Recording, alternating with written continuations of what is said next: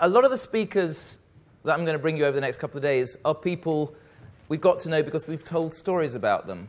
And in our March issue, we told a story about an extraordinary couple who wanted to chronicle what was actually happening in the Amazon rainforest in real time, and to do it in a way that could wake up the world. And they wanted to use technology, sensors, specially constructed cameras. The man who's going to tell that story, please welcome Greg Asner.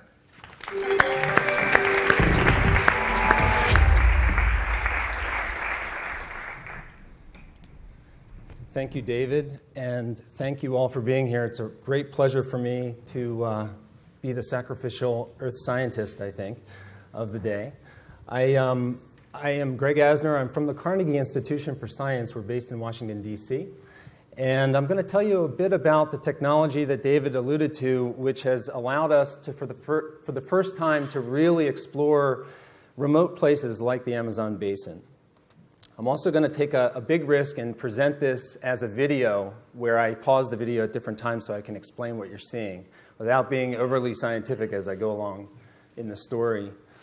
The work that we're doing comes from a sense that the scale of our challenge in managing the Earth and in understanding the Earth and in understanding our home planet is getting more and more difficult. That challenge is actually something that isn't getting easier over time, primarily because of our growing impact on the planet and the rate at which that impact is occurring.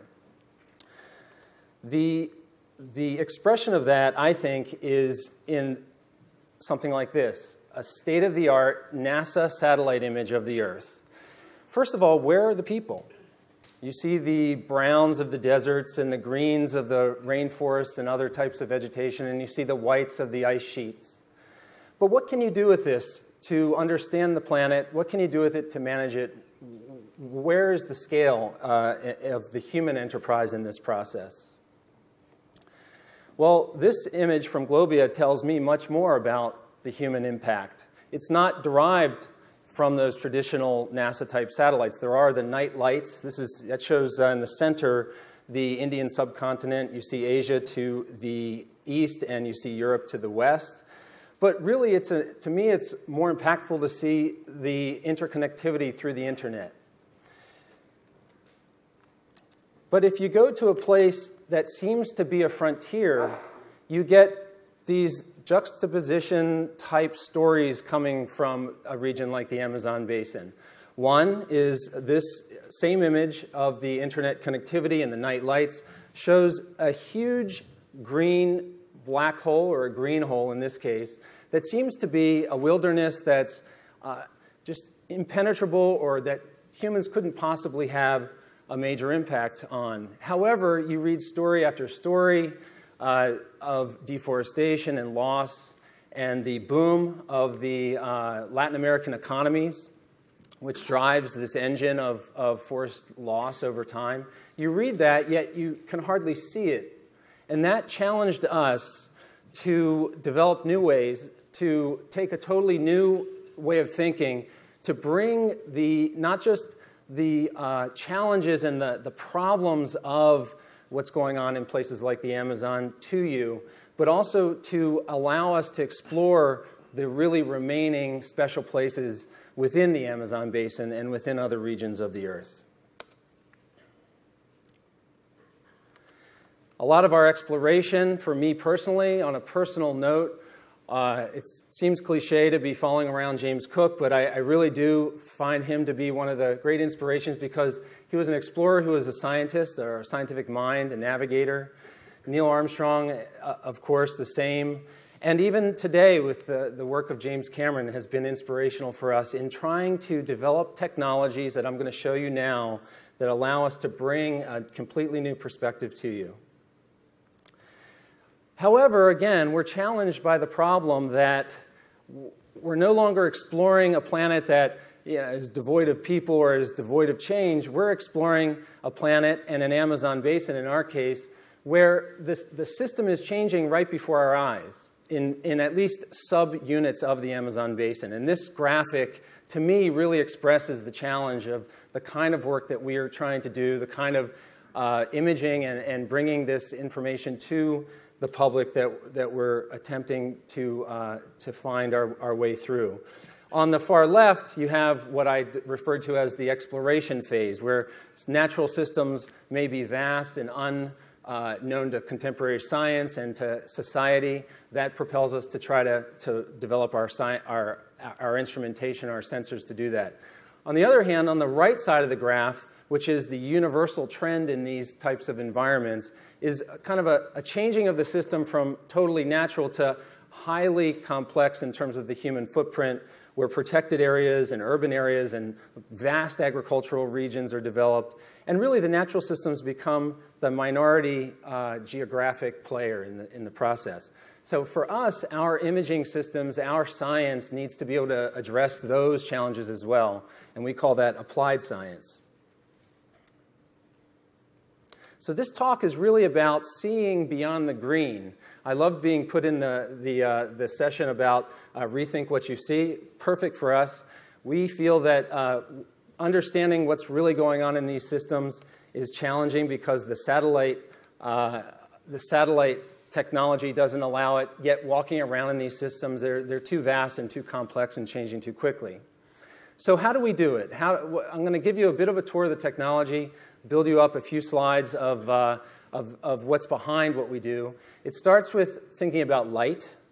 We use light in some very novel ways to image and to assess what's going on.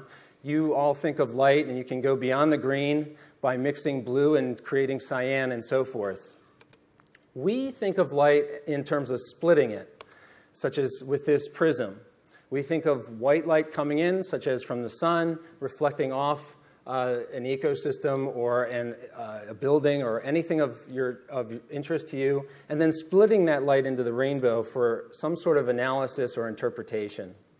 This is my most scientific graph. It was very challenging for a scientist not to show a lot of science. I love this. This seems to be an unsigned piece of work that I found on the internet some years ago, and I teach with this at times. What it shows is that there's a rainbow of light that is not apparent to you. We see in the visual range shown in the red to blue, and that range tends to be extremely small compared to what's available out there, from cosmic rays on the far right to radio waves on the left. And you can find where you want to be in this electromagnetic spectrum if you'd like. I like being in the shouting car dealership commercials associated with radio waves. We utilize that spectrum in really unique ways. You have a camera that images in 3 colors. We have built cameras that image in hundreds of colors, and not just the colors that we see visually, but also these other regions of the spectrum that are invisible to our eyes. One of the technologies is called imaging spectroscopy. It's a fancy way of saying a camera that can measure very quickly the complete spectrum for every pixel in your image. And those spectra on the far right side are just cartoons of different types of materials and how their spectral properties can be different. And what's amazing about that is that those spectral properties are determined by the vibration, rotation, bending, and stretching of the atoms in the material that you are pointing the camera at. And from that, we're able to deduce and understand, believe it or not, the chemical composition of whatever we're pointing the camera at. That's going to be key in a few minutes. The second and final technology I'll mention is called light detection and ranging. It's the use of lasers. Whereas the first technology used reflected sunlight and analyzed it spectrally for the chemical information, we also use lasers, and we fire those lasers, as you will see, out of the bottom of the plane. And those lasers help us to image the system in 3D. What's unique about how we do it is we do it at extremely high resolution and extremely rapid pulse rates of up to 400,000 laser shots per second as we're flying over, for example, a forest canopy shown here. Those laser beams penetrate the canopy, and that red signal on the left side of the bottom graphic shows the vertical structure of an actual tree canopy. derived from just one of those laser shots. We've developed what's called the Carnegie Airborne Observatory. It's a system that includes people, sensors, aircraft, and a lot of hard work. Here's a drawing, or I should say a photograph of the instrumentation, just to give you some sense that this stuff is real and not avatar. One, we have an imaging spectrometer. Two, we have the laser system. And three, we have another imaging spectrometer that allows us to look in utter detail spatially. This is all on board a unique aircraft that we've been working with that has a global range. And the system is, of course, sensors, but I emphasize that it's also computing technology, people technology, navigation, and finding our way about very remote places. And of course, having a cockpit is a useful thing nowadays for most of us who are flying an aircraft. The process and the project includes a lot of support. We have engineers, we have scientists and technicians, and we have people who inspire us to actually push ourselves and to really try to bring these 3D landscapes to you. The bottom right is Jim Cameron, who's a spiritual supporter of me, and the late Andy White, who was one of the great explorers who lost his life earlier this year in a helicopter accident. I want to show you what we get. These are some static views from the system. This is not a photograph taken from a tower or taken from a hot air balloon. This is a 3D image taken from our system where you see in natural color a forested type landscape with a town and it happens to be a runway. And yet that's just the beginning. We also have the system can see through the vegetation and actually measure how much carbon or biomass there is. The high biomass is in red and the low is in blue. We also have the ability to see the chemical composition of the landscape. In this case, we can actually convert that information to how fast things are growing. The more pink or red parts of the landscape are those that are sucking up carbon dioxide faster than the darker red portions of the landscape.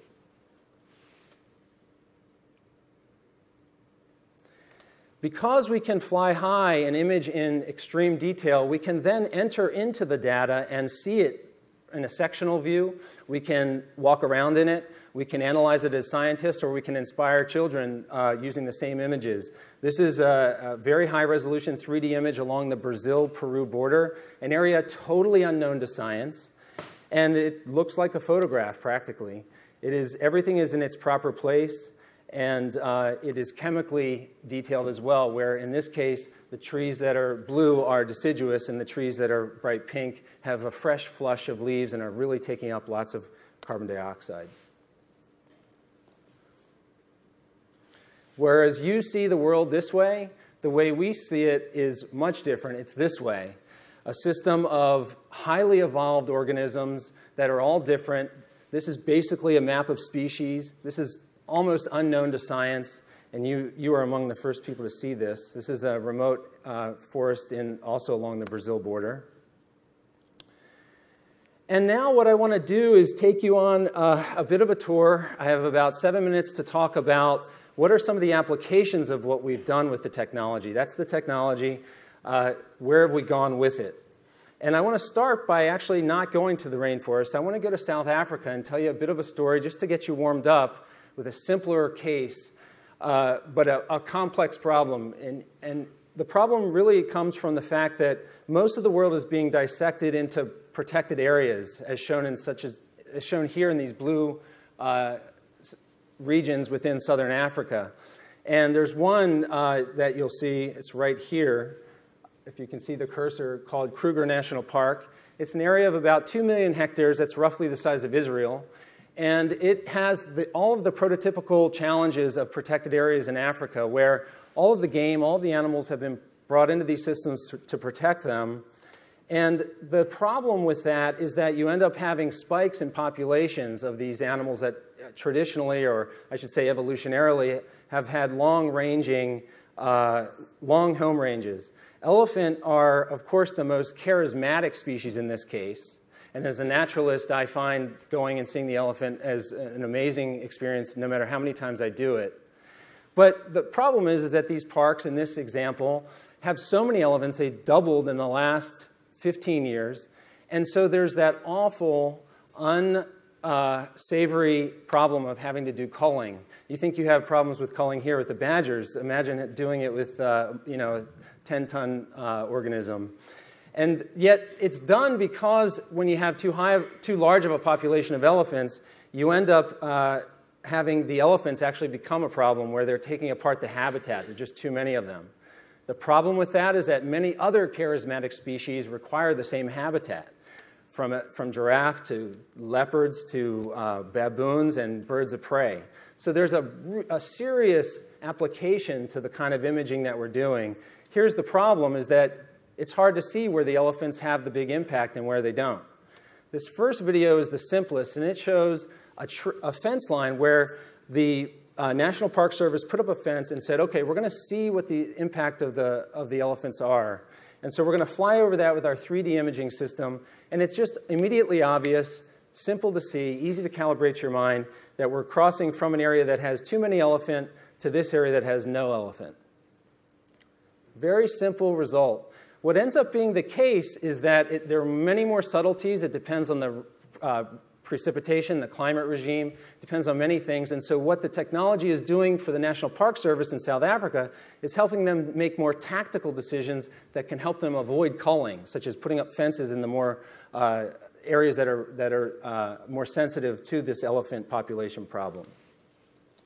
I'm going to take us now to my home turf, which is in the western Amazon basin. And one of the great things about what we do is we see things and we see places that I venture to say nobody here has seen. I want to take you first to some of the examples that are very applied, that are big problems in the region, and then I'll take us to the exploration side.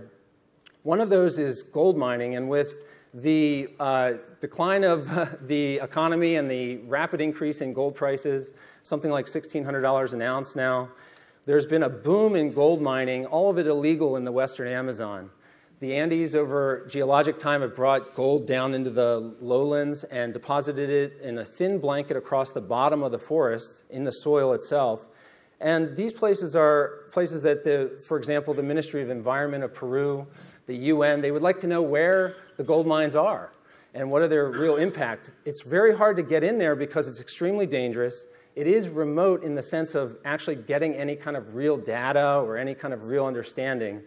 So we were brought in and we flew these places, and this first video here shows not only the footprint of one of the largest mines, and this scar is about 4 kilometers wide and about 30 kilometers long, but the vegetation that's shown around it is healthy if it's bright green and it's degraded if it's yellow.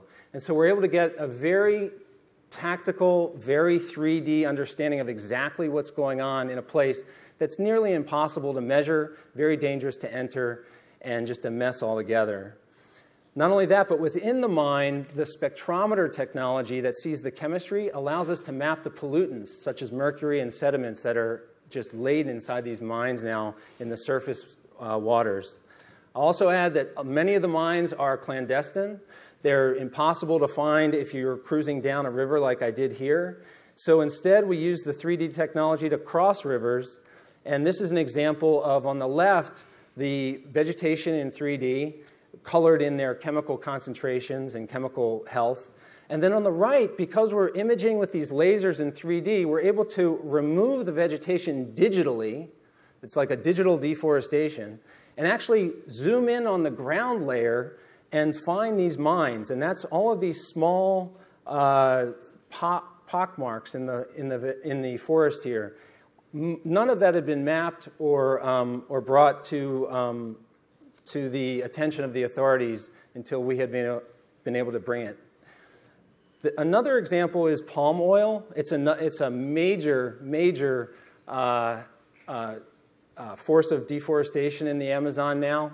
Most people know it from Indonesia, but it's coming into the Amazon. And the left side shows an Amazon forest where red is high biomass, cathedral forests, and the right is what you get after you replace it with the palm oil plantation.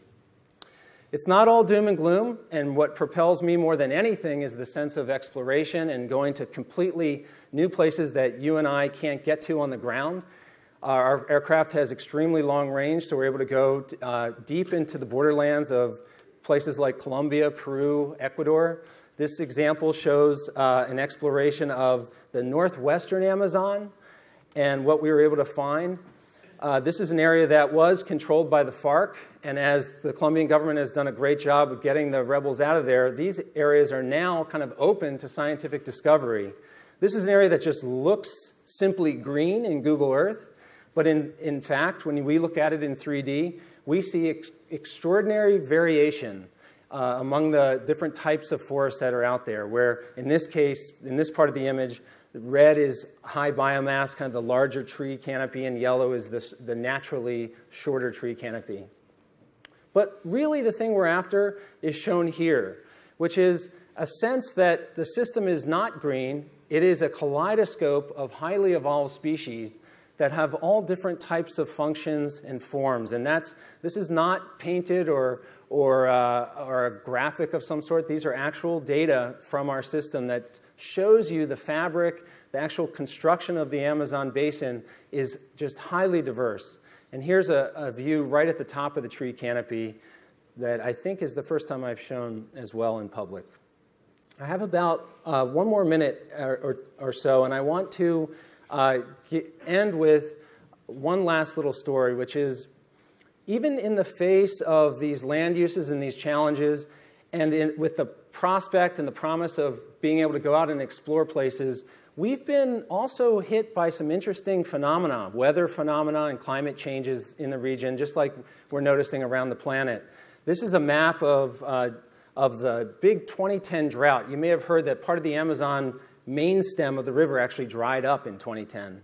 The red are areas where there was extreme drought, and we flew from this area where there's no drought into this pocket of red, very remote, and made a discovery that just a few weeks ago. And what you're seeing here is we're going to fly into the drought area, and as we get into the drought area, we're going to go from a tree canopy that's intact, that's functioning the way as biologists we think it on average functions, to an area that is riddled with millions and millions of leafless and dead trees, shown with the pink color. This was the first time I had seen this, and what's amazing is that this drought has caused extreme stress in the scientific community. The NASA and other satellites don't know if the drought made the Amazon get drier or wetter. Was it sunnier and the trees did better, or was it so droughty that they did more poorly? And these are the very first scientific evidence that this region suffered.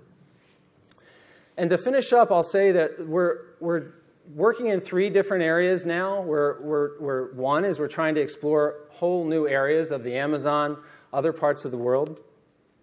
2, we know that our technologies are really pathfinder technologies, and what we're interested in is pushing them up to the spaceborne level. What I showed you is not possible from any kind of satellite today, both civilian and military. And also we think that the world of unmanned vehicles it holds a lot of opportunity for bringing these technologies to a much more wider audience. And finally, I want to say that a lot of our work is focused with bringing this knowledge, just the sense of these systems, to decision makers, and we've been pretty successful with that. On the left is the president of Colombia, on the right is the current Minister of Environment of Peru, and what you see, they're actually looking at the systems on board, and they're experiencing their forest for the first time in the way that we can do that. That's very rewarding, and I think is promising for the future. So I'll stop there. Thank you very much. I appreciate the invitation.